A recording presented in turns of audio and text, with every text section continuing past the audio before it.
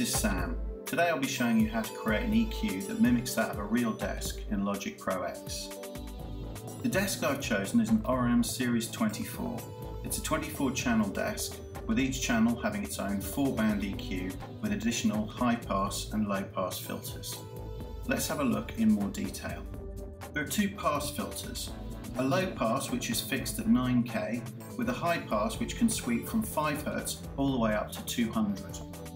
The low shelf works at either 50 or 150 Hz, while the high shelf operates at 7 or 12K. Finally, there are two sweepable parametric EQs, a low mid with a range of 150 to 2K and a high mid with a range of 1500 to 15K. I'm going to create an EQ setting that matches those of the Oram on this drum track. First, we're going to select our EQ using the plugins menu.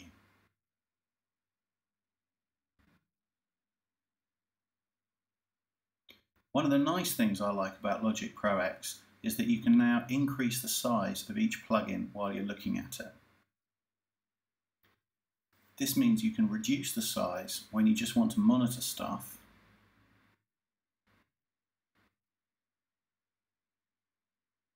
and use the same drop-down menu to increase the size when you want to actually do some editing on it. Now Logic Pro X's EQ comes with 4 parametric EQs built in, so we want to turn 2 of them off to mimic the Oram 24. Let's look at the high pass filter first. Now this is a sweepable filter with a range going from 5 Hz to 200 Hz. I'm going to set it somewhere in the middle. Obviously in the real world we would use the dial to sweep our high pass filter up and down the range, thereby eliminating any of the kind of extraneous low noise that we wanted to get rid of. I'm going to leave it on around about 100 Hz. One of the things we don't know is how sharp the slope of the pass filters is, but a 48 dB per octave slope should be enough. In contrast, the low pass filter is fixed at 9K, and again we're going to use a slope of 48 dB per octave. And on our real world Oram desk, both of these pass filters can be activated or deactivated using a button on the console.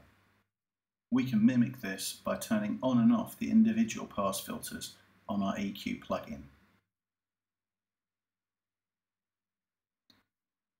The low shelf works at either 50 or 150 Hz.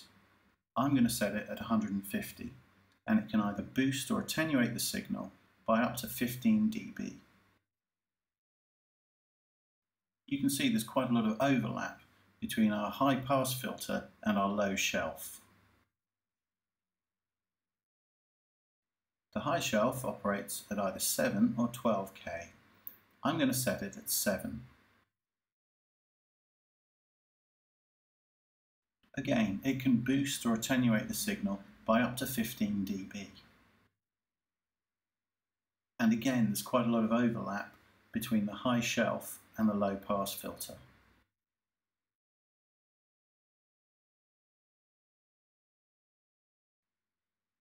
The low mid-range parametric filter operates between 150 and 2K.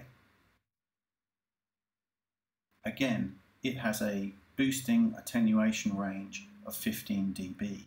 Now I'm not sure exactly what the width of each of the two parametric equalizers is, but this particular width looks a little too wide to me, so I'm going to narrow the width by increasing the Q value on this particular EQ filter.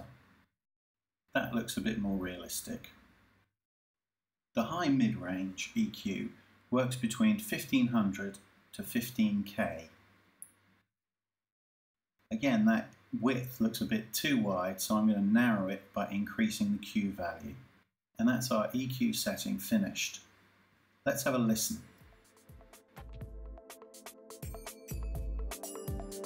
We can mimic the workings of the real desk by sweeping the mid-range EQs up and down, trying to get the best possible EQ for the sounds that we're recording. We can even assign these EQs to particular smart controls. and that allows us to use any real-world control devices that we have to mimic the controls on the RM24. Finally, we have to save the setting so that we can use it later. Just select Save As,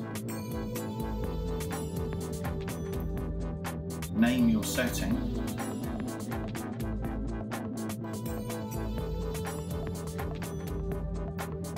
try not to type like a buffoon,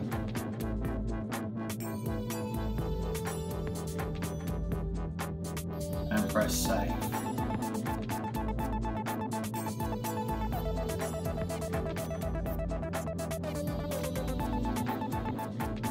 Remember to test your EQ by bypassing it. Logic Pro X now has a really nice feature which allows you to easily bypass channel strip plugins.